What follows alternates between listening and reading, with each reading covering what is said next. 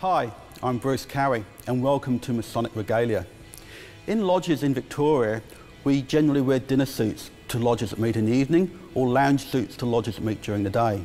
Grand Lodge officers, of course, generally wear white tie and tails when they're on ceremonial occasions. And then we have some military lodges that wear mess dress.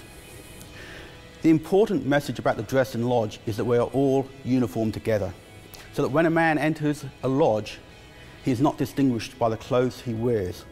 We look for the man rather than the outer garments. When a man enters a lodge with his dinner suit on, he'll then clothe himself with his Masonic regalia, whether he be a Master Mason or a Grand Lodge officer. He will don his apron, he will don his collar of office, his gauntlets, and his white gloves, and practice Freemasonry work in the lodge. When the lodge is over, he will take off his regalia and enjoy the South.